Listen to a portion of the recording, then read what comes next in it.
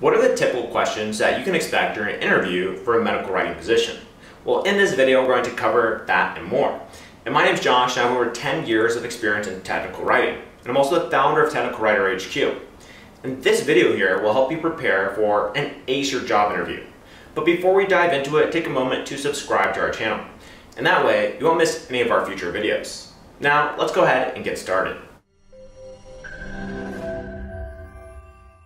Medical writers play a crucial role in the medical writing industry. They produce or assist with the production of technical, informative, educational, or promotional medical content.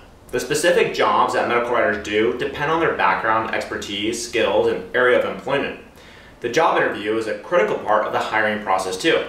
Even though the educational background and experience listed on your resume are important, face-to-face medical writing interviews allow the hiring manager to meet and get to know you.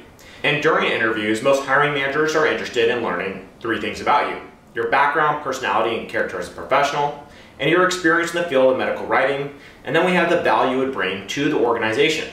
The most common interview questions help hiring managers unearth insights into these 3 categories. And before we jump into the actual interview questions, let's go ahead and first review some important things about the interview process that'll help you to get into the right mindset and set a great foundation. So the first thing is you need to get the basics right. Prepare your resume and portfolio. Read the job description carefully. And make sure you get dressed for success. And you may or may not be able to answer questions in the best way, but if you get the basics wrong, well, then no amount of interview skills can really help you land the job. So treat it as a learning experience as well, and rather than getting stressed out, make sure that you're going in there to come out stronger and better no matter what the outcome is. So even if you don't get the job, you'll learn many things that will help you in other interviews in your career. And you also learn many things that will come in handy when you yourself have to conduct interviews. So is the job right for you is a big one. Just as the interviewers are trying to figure out if you are the person they need, an interview is also an opportunity for you to learn about the company, its people, culture, and the number of factors that make up an organization. And at times we can get too focused on one thing and miss the big picture. For example, if a job advertisement mentions a particularly high salary, then it's possible to get totally focused on that one aspect.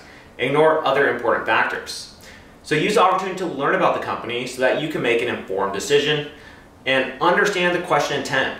Every question has an intent to it. So what is the interviewer trying to get out of it? So it's really a question behind the question. And if you understand that question intent, only then can you give a good answer. So you also want to treat every question as an opportunity too. And once you understand that question intent, it's going to be easier to do so.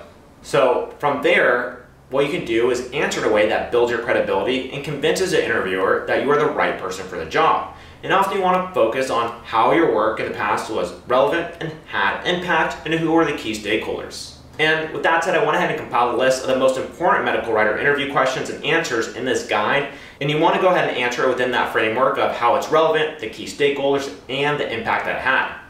Now, the actual questions that you'll get asked will vary from interview to interview. So think of this as a guide, as a resource that will help you prepare for landing your dream medical writing job, but not the end-all be-all. And I went ahead and divided the medical writing interview questions into the following categories. We have general questions, technical questions, organization and time management questions, feedback questions, conflict resolution questions, writing process questions, career path questions, management and leadership questions, and that covers all the different areas. So you're going to come out of this video very prepared. Now, most interviews start with some general questions, of course. So these questions are for the interviewer to learn more about you and why you applied for the medical writing position. And the first one here is, tell us about your experience with medical writing. Now, this is an open-ended question designed to get to know you better. It has no right or wrong answer. So treat this question as an opportunity to market yourself and increase your credibility.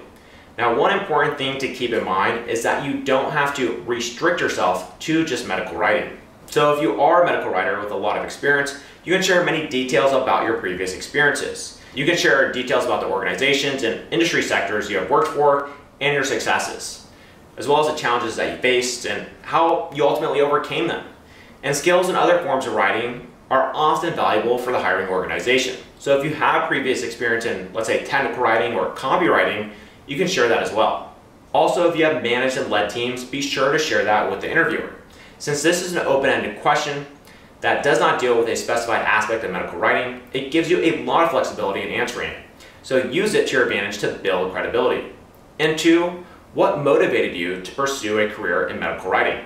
Now this is a valid question because an active interest in what you do is essential for success. The interviewer wants to know if you have an active interest and also if you can back up your interest with tangible reasons. A professional can have many reasons for choosing a career as a medical and scientific writer, such as an interest in writing and good writing skills, and relevant medical education with a degree such as a PhD, PharmMD, or MD, and relevant experience in medical research, whether as a physician or simply just a healthcare professional in another capacity, and maybe just an interest in the medical research field and desire to contribute to it, or simply a combination of all the above. And in general, and especially when discussing interests and passions, what we express non-verbally carries more weight than what we say verbally. So share your reasons and give an honest answer, because if you don't, people can often see right through your body language. Now, 3 here is, what are your greatest strengths as a medical writer? As a professional, it's important to know your strengths. As a writer, you certainly need excellent writing skills, of course. And when answering this question, you need to demonstrate self-awareness and confidence. Don't come across such as arrogant or unnecessarily humble. The skills you should share should be relevant to the job you're applying for, and there should be detailed context around them, especially of how you've made impact and how you've helped people and how you learned these skills in the first place. So share some of your strongest, most relevant skills backed up with success stories. And some examples of strengths could be written communication skills, research, enthusiasm, task prioritization, determination, analytical thinking, communication skills, and organization skills. Remember to back up your claims with examples though from your professional experience and highlight the impact, as well as the stakeholders involved and more. So what is your approach to research is another question that can come out. An immense amount of scientific information is now available in the public domain. So sources of information you can include, you can say books, medical journals, databases such as Medline, PubMed, Embase, and Micromedics. With so many available information sources, unless you have the correct research strategy, sometimes it's impossible to find what you're looking for. So good research strategy will include ultimately knowing where to search, using only authentic sources of information, using the correct keywords, evaluating search results for relevance and accuracy, classifying and filing helpful information for later retrieval. And then we have technical questions. The following are some questions related to the technical side of medical writing. So the first one here, what are references and citations? Knowing the difference between citations and references is essential for any medical and scientific writer or just any technical writer. Now both citations and references point towards sources of information.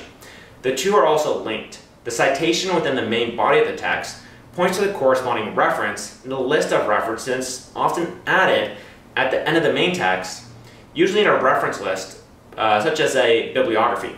Now the differences between the two are, well, you have purpose. The purpose of a citation is to point to additional information, whereas the purpose of a reference is to supply that additional information.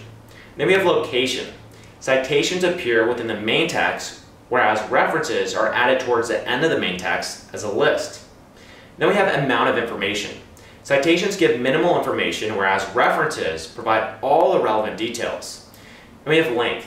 Citations are short, either comprising the last names of authors and the year of publication, or appearing as footnotes. Now in contrast here, references are long, can run to several lines. And another question that can pop up here is what formatting and referencing styles have you used most frequently? So a style guide or manual of style is a set standard for writing, formatting, and designing of documents. Some of the relevant style guides for medical writers are the AMA style, refers to the American Medical Association style, the styling of journal manuscripts as described in the AMA Manual of Style, a guide for authors and editors. Now many biomedical journals and other medical publications, especially those in the US, ask authors to use the AMA style to prepare their manuscripts, scientific writing style, grammar, punctuation, and references. And they have APA style. This refers to the style of documentation of sources used by the American Psychological Association as published in the publication manual of the American Psychological Association. The APA provides specific guidelines for nearly all aspects of manuscript formatting, from font choice to margins and punctuation, of course. And then we have the ever popular Chicago style. This refers to the Chicago Manual of Style, published in 1906 by the University of Chicago Press. It is one of the most widely used and respected style guides in the US. Now, another question to look out for is, what do you know about statistics? Yes, this can seem a little bit odd if you're not familiar with the medical writing field, but it's important because an understanding of statistics is necessary for almost all good medical writing. One of the best ways to understand statistics is by attending workshops on medical statistics conducted by professional statisticians. Some statistical terms of interest for medical writers are confidence interval, so the mean of your estimate plus and minus a variation in that estimate. It refers to the range of values you can expect your estimate to fall between if you redo your test with a certain confidence level. And then we have regression analysis, which is a statistical method that allows you to examine the relationship between two or more variables of interest. And we have randomization scheme, a process which each participant in a study or trial has an equal likelihood of being assigned to treatment versus referent groups. And then we have the p-value, and this is the measure which measures the probability of obtaining the observed results, assuming that the null hypothesis is true.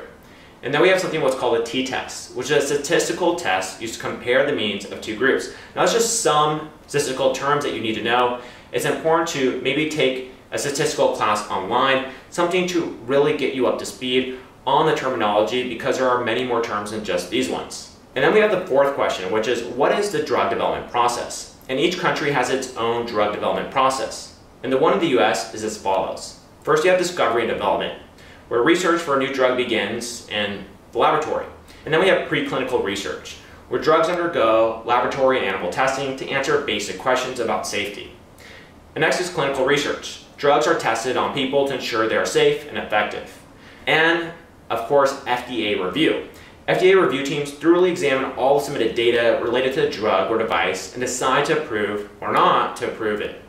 And the FDA post-market safety monitoring is the next, which is the FDA monitors all drug and device safety once products are available for the public. And the fifth question here is, what software or tools have you used? Software and computer-based tools are essential for all modern professionals. Medical writers need digital software for authoring. That may include MS Word and Scrivener and other editor-like tools. And we also have time tracking and invoicing software such as TrackTime and QuickBooks. And then we have reference management software such as EndNote and Reference Manager. And then we have project planning software, things like Evernote and Docker. And we have backup software such as Carbonite and Dropbox. And there's imaging software like Adobe Photoshop and Adobe Illustrator. Now you can share the names of the software and digital tools that you have used previously as well in the comments below this video to help others out and just to let them know what's working for you. Now, be ready to admit that you don't know all the available tools. If they're asking you like, hey, do you know this tool? Just be honest. At the same time, express your willingness to learn any new software tool that you may need to. Now let's hop into organization and time management questions. So moving on to questions aimed at finding out how you organize yourself and manage your time. So one is, how do you manage a weekly word count? Zig Ziglar once said, you can't hit a target you cannot see, and you cannot see a target you do not have. And that's very true for writing documentation, especially for medical writing documentation. And some examples of goals that writers use include writing for a certain amount of time each day, completing one chapter of a book or a manuscript every week, and a daily or weekly word count. And the question is about how you would achieve a weekly word count goal. In other words, what would be your plan or system for achieving the goal? So really focus on the details of how you prioritize. If you're an experienced writer, you likely know how much you can write on average during a complete workday or week about different types of subjects. Obviously, the word count per day varies depending on the assignment and the amount of research required. But in any case, with experience, you have a fair idea of your average productivity. And if your average daily word count allows you to meet the weekly goal, then you can continue to work as you do. And if your average daily word count does not allow you to meet the weekly goal, well, then you need to optimize your system. And optimizing can involve working more each day or delegating one or more time-consuming tasks to a junior associate. And then we have two, how do you handle deadlines for multiple projects? As a medical writer, you'll most likely be working on multiple concurrent projects, and you'll have to attend meetings, give presentations, and also do many other things simultaneously. And even if you're not an experienced medical writer, knowing how to manage multiple things simultaneously is part of life. And that's just how life is. And through this question, the hiring manager wants to know your process for prioritization, organization, and maintaining an efficient workflow. And if you are an experienced medical writer, then you will have developed systems that allow you to work on and manage multiple projects so you can keep outputting great pieces of medical writing. And you can share relevant details of your system, such as how you prioritize projects, what those column titles look like, and maybe what the exact stages are for until a project is completed. And then you can talk about how you manage your time, as well as your preferred project management tools. And you can share your reasons for using these tools and also how you use them for maximizing efficiency. So suppose you're applying for an entry-level position and lack experience. Well, in that case, you can share the systems you use while managing multiple priorities during your academic career or internship. And then we have feedback questions. Moving on to questions aimed at finding out how you deal with and deliver feedback. And this is a critical part of success in any type of position you want to hold. And the first one here is, how do you deal with criticism from editors and peer reviewers? One of the significant benefits of working in an organization is that you learn more from others who have more knowledge, experience, and insight. Editors, senior medical writers, and subject matter experts will review your work and give you feedback. And in some cases, you'll understand and agree with the feedback. And in other cases, you will strongly disagree. So how do you answer the question? Well, feedback helps you to learn and grow, and that is why you should demonstrate your appreciation for the feedback. And even if the feedback is highly critical and you disagree with it, you have to acknowledge it and thank the reviewer for their input. You can discuss the feedback with the reviewer to understand their viewpoint as well. And as you do this, and even if you don't incorporate the feedback into your work, you will learn and improve. And then we have number 2 here. How would you go about providing difficult feedback to another writer? And this is a great question because people find feedback hard to handle, especially if it's very critical. This is also why people hesitate to give candid feedback, because they expect an adverse reaction. One effective method of giving feedback that alleviates this problem is the sandwich method. The main message or feedback is sandwiched between positive comments. And using the sandwich method for feedback, you would tell the writer what they have done right and the importance and value of what they have done right. You'd also tell the writer what needs to improve. One thing to note here is that only telling the writer what needs to improve is not sufficient. You should also tell the writer how to make the required improvements. And if you're not sure, then just be candid about your lack of clarity there. You also always want to end with the positive comments about the work done by the writer. And next we have conflict resolution questions. So here are some questions related to this. Number 1 is, what conflicts have you encountered as a medical writer and how do you resolve them? Conflicts are part of personal and professional life, and there's simply no way to avoid them. Any advice that tells you to avoid conflicts at all costs is really not connected to reality, and you have to realize that it's simply part of being in the workplace. And ignored conflicts tend to grow over time and reappear at inopportune moments. Therefore, it's always best to resolve a conflict as soon as you recognize it. So to do that, you have to learn how to handle conflicts appropriately. The essential part of conflict resolution is identifying the issue or cause of the conflict and how you and others perceive the issue. And there are many strategies for resolving conflicts. The conflict resolution strategy you use depends on the situation. The Thomas Kilmann model identifies the following approaches to conflict resolution, and this is a model that you can bring up in our interview process. So it starts with accommodating, taking steps to satisfy the other party's concerns or demands at the expense of your own needs or desires. And then we have compromising, which involves finding an acceptable resolution that will partly but not entirely satisfy the concerns of all parties involved. And then we have competing, satisfying your desires at the expense of the other parties involved. And we have collaborating, which involves finding a solution that entirely satisfies the concerns of all parties involved. Now let's dive into writing process questions. So with this, the first question that comes about is, what is your writing process? Now, professionals develop systems or processes for everything they do, and processes help to break down larger tasks into smaller and more manageable entities. Experienced medical writers should not have any trouble answering this question. However, if you lack experience, at least knowing about a typical medical writing process will demonstrate that you have prepared for the interview. A demonstration of proper preparation builds credibility like nothing else. And the typical writing process for any medical writing assignment is as follows. First is understanding the project brief. Before writing anything, the medical writer must understand the purpose of the document and the sponsor's goals. So maybe that's the key stakeholder who wants to push this document forward as part of a larger project. And it's also necessary to know the timelines and the required data and how to obtain it in the review approval process. And when it comes to getting different types of information, that may be understanding who your subject matter experts are that you need to communicate with. Now, you may also be doing literature search and information review. A relevant and comprehensive literature review can yield valuable information that a medical writer can use to support the document under preparation. Authoring and compiling the document is the next step here. And drafting the first version of the document while following the in-house or client style guide is very useful for reducing subsequent review and revision time. So hopefully you have a style guide that you can just go back to and rely on. Then we have the review process itself. A self-review by the medical writer followed by a review of the content and formatting by a senior medical writer or a subject matter expert, and then data verification by a peer writer or other subject matter expert. And of course we have formatting and editing. Formatting and editing documents are essential skills for every writer. Documents are required for print publication or electronic publishing and require rigorous copy editing, proofreading, and checking for formatting requirements. And we have approval. Scientific documents need approval from a designated approver, usually an expert, and the approver may be in-house or external. Adequate time must also be allowed for the approver to review and approve the document. And after approval is publishing, which is making the material available in digital format for online or print access. Now, a question that may pop up here is, how would you describe your review process? So once a document is ready, it must be reviewed to make sure that there are no errors and all important elements are in place.